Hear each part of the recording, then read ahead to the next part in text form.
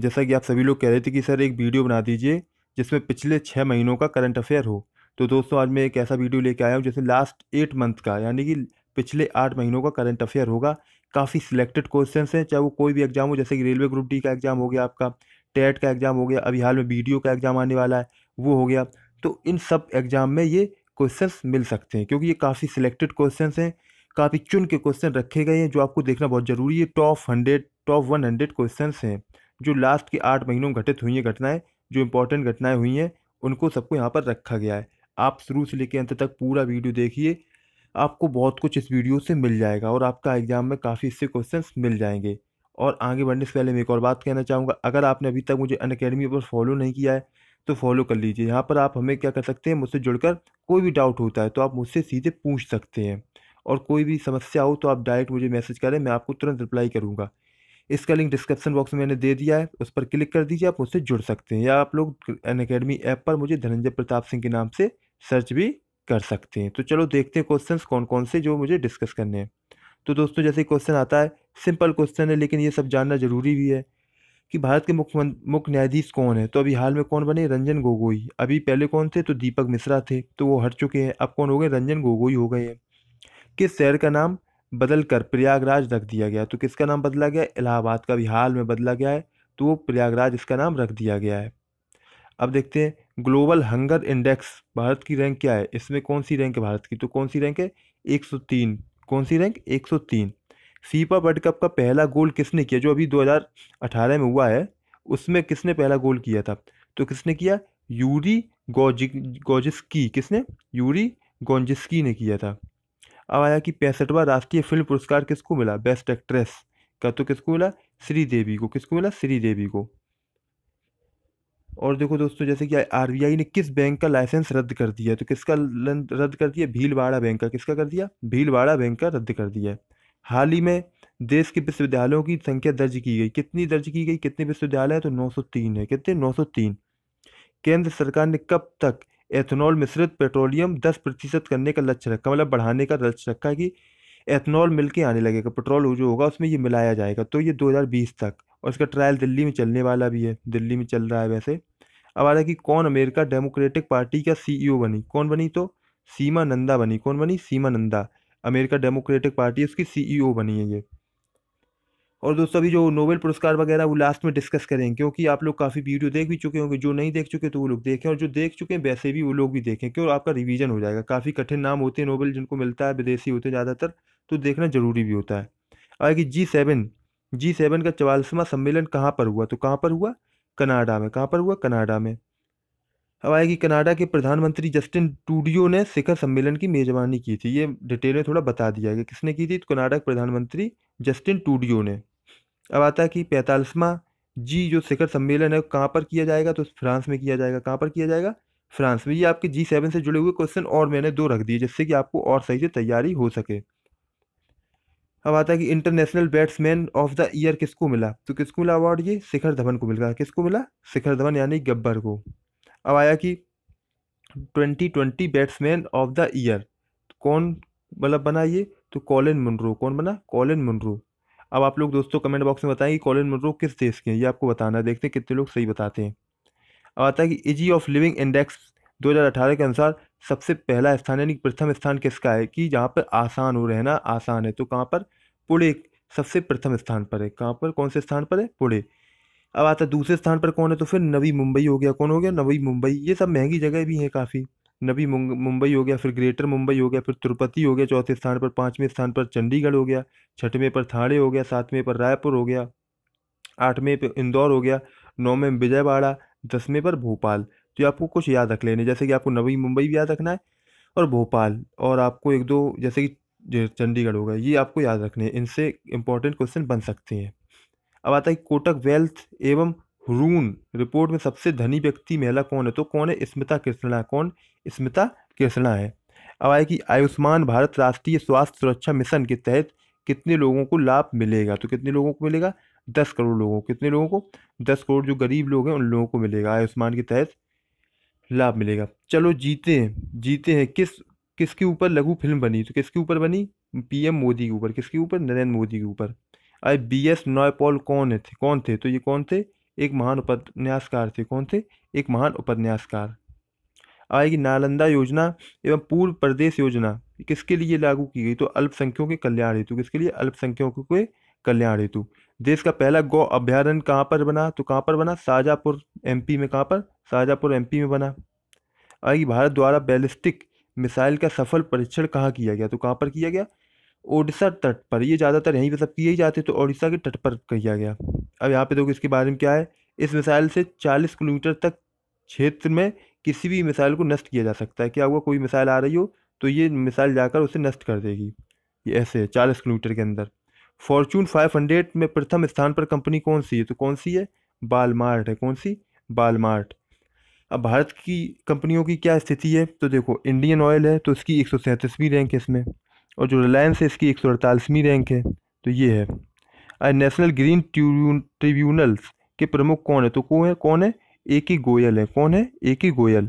स्वच्छ भारत मिशन के अंतर्गत कितने जिले को खुले शौच से मुक्त कर दिया गया? मतलब वहाँ पर 100% सुलभ शौचालय बना दिए गए हैं। तो कौन सा, कितने पर जिले हैं? तो 417 जिले। कितने? 417 यानी 417। अब कुछ ओलंपिक से जुड़े हुए क्वेश्चन देख लेते हैं, क्योंकि ये काफ़ी इंपॉर्टेंट होते, काफ़ी क्वेश्चन आते हैं। तो कहाँ पर आयोजन हुआ? तो रियो डी जेनेरियो ब्राजील में हुआ। ये देह बाग क्लब कौन सा? वहाँ पे बाग क्या था? एक तक मोटो क्या था? तो अपना जुनून जियो। क्या था? अपना जुनून जियो, ये हिंदी का अर्थ है। अब आया कि भारतीय ध्वजवाहक कौन थे? तो कौन थे? अभिनव बिंद्रा। कौन थे? अभिनव बिंद्रा।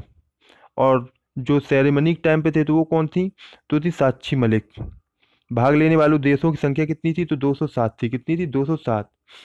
आगे भाग लेने वाले कुल खिलाड़ी कितने थे? तो 11,000 थे। कितने थे? 11,000 कुल खिलाड़ी थे।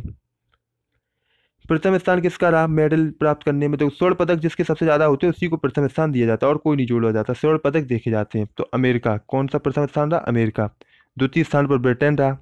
भारत का स्थान बहुत बुरा था देखा जाता है, जैसे देखो 67वां स्थान था। कितना था? 67वां स्थान। यहाँ पर सिर्फ क्रिकेट है और उसके अलावा कुछ नहीं है भारत में। वैसे हम लोग को और भी खेल होते हैं जो उनमें ध्यान देना चाहिए। अब आएगी सबसे तेज धावक। सबसे तेज धावक कौन है? तो उसेन बोल्ट। कौन है? उसेन बोल्ट है। सभी लोग जानते हैं ये तो बात। आगे सर्वाधिक पदक किसको मिले? तो किसको मिले? Michael Phelps. किसको मिले? माइकल फेल्प्स को मिले। इन इतने पदक मिल जाते हैं कि कोई किसी किसी देश को इतने नहीं मिलते हैं, भारत तक को नहीं मिल पाते इतने पदक, और ये अकेले जीत लेते इतने पदक। समझ सकते हैं कितनी स्थिति है इनकी मजबूत। आए फीफा वर्ल्ड कप से कुछ क्वेश्चन देखते हैं कि गोल्डन वॉल किसको मिला? तो लूका मैड्रिक को। किसका? लूका मॉड्रिक को मिला। और गोल्डन बूट किसे मिला? तो हैरी कैन को मिला। किसे मिला? हैरी कैन को। ये काफ़ी क्वेश्चन रेलवे ग्रुप डी में पूछा गया है। अब आया गोल्डन ग्लव्स किसको मिला? तो कॉर्टियस को मिला। किसे मिला? कॉर्टियस को मिला। ये सर्वश्रेष्ठ युवा खिलाड़ी। सर्वश्रेष्ठ युवा खिलाड़ी कौन है? तो कैलेंडर एम बॉम्पे। कौन? Calendar M बॉम्पे। FIFA fair play award किस देश को मिला? तो स्पेन को मिला। जो सबसे अच्छी तरीके से खेलता है, जो नियमों को पालन करता है, तो उसे ये अवार्ड मिलता है। अब विजेता टीम कौन थी? तो आप सभी लोग जानते हैं फ्रांस जीती थी। और उप विजेता कौन थी? क्रोएशिया, जो कि बहुत छोटी कंट्री थी लेकिन तब भी यहाँ तक पहुंच गई। तृतीय स्थान पर कौन रहा? तो बेल्जियम रहा। कौन रहा? बेल्जियम। चतुर्थ स्थान पर इंग्लैंड रहा। आए फ्रांस को कितने रुपए मिले? जो जीतता है तो उसको 260 करोड़ रुपए मिलते हैं। कितने मिलते हैं? 260 करोड़। तो फ्रांस को 260 करोड़ रुपए मिले। ब्रिटेन में भारत का अगला उच्च आयुक्त चुना गया। तो किसको चुना गया? तो रुचि घनश्याम को। किसे चुना गया? रुचि घनश्याम को। बैंक राष्ट्र दौरा बैंक विश्व बैंक राजस्थान को बिजली वितरण क्षेत्र में मतलब के लिए कितना रुपए दे रही है? तो कितने रुपए दे रही है आप लोग देख सकते हैं। तो कितनी संख्या है यहाँ पर? तो ये देखो कितनी संख्या यहाँ पर है। 25 करोड़। कितनी? 25 करोड़ रुपए डॉलर। 25 करोड़ डॉलर रुपए दे रही है। एशियाई खेलों में पुरुषों की 800 मीटर की दौड़ में स्वर्ण पदक किसने जीता? तो किसने जीता? मनजीत सिंह ने। किसने जीता? मनजीत सिंह ने। और देखो जॉनसन और करके था यहाँ पे, उन लोगों ने भी रजत पदक जीता था। और ये देखो कुछ है, मैं आपको दिखा देता हूँ। जो ये आप लोग जानते हो कौन है ये सब। यहाँ पे आया कि भारत के 18वें एशियन गेम्स में 12वें दिन यानी गुरुवार को महिलाओं ने रिले रेस में गोल्ड मेडल जीता। भारतीय महिलाओं ने 4x400 में ये अपने मेडल नाम किया। तो ये देखो आप लोग जानते होंगे इनको, इनका क्या नाम है? इनका नाम क्या है? हिमा दास है। इनका नाम है हिमा दास। और ये कहाँ से है? अच्छा ये लोग आप बताओ ये कहाँ से है? ये आप बताओ। हिमा दास है जो, ये किस प्रदेश से है? ऑप्शन दे देता हूँ मैं, चलो आप लोगों को। ऑप्शन ए हो गया अरुणाचल प्रदेश, और ऑप्शन बी हो गया आपका आंध्र प्रदेश, ऑप्शन सी हो गया असम, ऑप्शन डी हो गया केरला। आप बताएंगे। अटल जी ने कहा, किताब किसने लिखी? तो ब्रजेंद्र रेही ने लिखी। किसने लिखी? ब्रजेंद्र रेही। जिम्बाब्वे के राष्ट्रपति कौन है? तो एमरसन नगांगवे। कौन है? एमरसन नगांगवा, ये कह सकते। तो एशिया पावर इंडेक्स में भारत का स्थान क्या है? तो फोर्थ है। क्या है? Fourth rank. और 2018 वैश्विक सूचकांक में 163 देशों में से 137वां स्थान था। और यहाँ पे 17वें विश्व संस्कृत कॉन्फ्रेंस का उद्घाटन किसने किया? तो किसने किया? प्रकाश जावड़ेकर ने किया। ऑपरेशन कस्तूरी टॉप ये क्या है? तो जम्मू कश्मीर सेना द्वारा आतंकियों की घुसपैठ को रोकने हेतु सैन्य अभ्यास है ये। मुगल सराय स्टेशन का नाम, नया नाम क्या रखा गया? तो दीनदयाल उपाध्याय रखा गया। क्या रखा गया? दीनदयाल उपाध्याय। और यहाँ पे आता है देखो, स्वच्छ रेल सर्वे 2018 में प्रथम स्थान किसको मिला? तो जोधपुर को। और दूसरा स्थान जयपुर को मिला। शरणार्थी उच्चायोग की रिपोर्ट के आकलन के अनुसार विश्व बैंक में कितने लोगों के पास नागरिकता नहीं है? तो कितने लोगों के पास नहीं है? 1 करोड़ लोगों के पास। यूएनओ की संस्था मानवाधिकार आयोग का नया अध्यक्ष किसे बनाएगा? तो बैसिलेट को। किसे बनाएगा? बैसिलेट को। हम आता है जम्मू कश्मीर हाई कोर्ट के मुख्य न्यायाधीश बनने वाली प्रथम महिला कौन है? वाली महिला कौन है? तो यहाँ पर गीता मित्तल है। कौन है? गीता मित्तल। रमन मैग्सेस 2018 अवार्ड पाने वाले भारतीय तो कौन? तो सोनम वांगचुक और भरत बटवाड़ी। कौन है? भरत बटवाड़ी। से रमन मैग्सेस को एशिया का नोबेल पुरस्कार भी कहते हैं हम लोग। सागर माता फ्रेंडशिप अभियान, तो ये भारत एवं नेपाल की संयुक्त मैत्री सैन्य अभियान अभ्यास था ये। की चैलेंज क्या है? ये आप सभी लोग जानते, काफी चला था। तो कैनेडियन रैप सिंगर से जन्मा ऐसा डांस जो सड़क सुरक्षा एवं सामाजिक अशांति का कारण बना रहा। आपने देखा होगा कार से उतर के लोग डांस कर रहे थे बार बार। साइबर अपराध में विश्व का शीर्ष देश कौन सा है? तो रूस है। कौन? रूस। कृषि कुंभ 2018 का आयोजन कहाँ हुआ? तो लखनऊ में हुआ। कहाँ पर हुआ? लखनऊ में। उइगर कौन है? तो कौन है? चीन में अल्पसंख्यक मुस्लिम जिन्हें बंदी बनाने एवं दमन की रिपोर्ट यूएनओ मानवाधिकार द्वारा दी गई। मतलब बताया गई कि चीन में ये लोग जो उइगर लोग हैं, मुस्लिम लोग हैं, उन्हें काफ़ी तड़पाया जा रहा है, परेशान किया जा रहा है। तो वही लोग हैं उइगर। देश की पहली कैशलेस मेट्रो कौन है? कहाँ पर बनी? तो ये मुंबई मेट्रो है।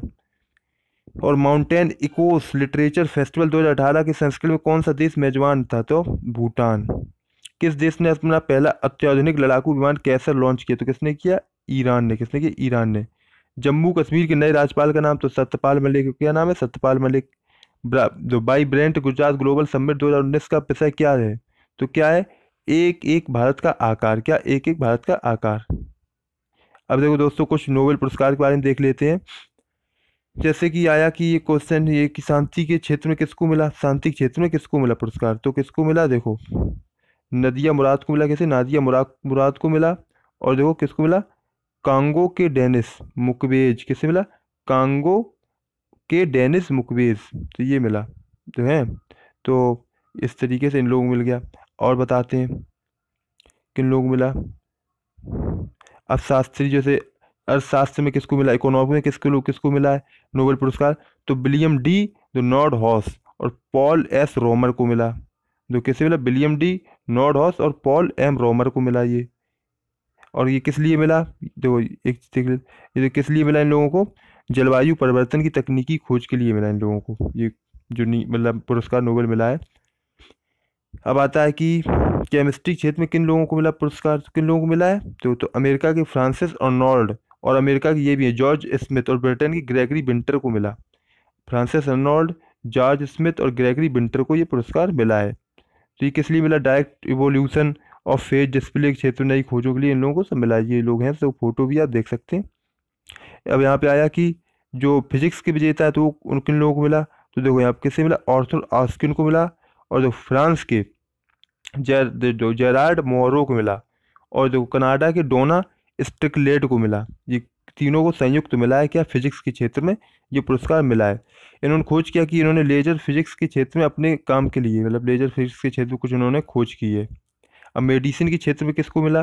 तो अमेरिका के जेम्स पी एलिसन और जापान के तासुकी होंजो को मिला। इन्होंने क्या किया? इन्होंने जो कैंसर में जो कोशिकाएं होती हैं, खराब कोशिकाएं होती हैं जो कैंसर को बढ़ाती हैं, उनको नष्ट करने का तरीका उन्होंने खोजा है। इस तरीके से इन लोगों को भी ये नोबेल पुरस्कार मिला है मेडिकल के क्षेत्र में। तो दोस्तों ये कुछ इंपॉर्टेंट क्वेश्चन थे जो मैं आप लोगों के लिए लेके आया। करंट अफेयर आप लोगों के लिए काफ़ी इंपॉर्टेंट है, ये काफ़ी देख लीजिए, रिपीट करके फिर से एक बार सुन लीजिए वीडियो को, जिससे आपका तैयार हो सके करंट अफेयर।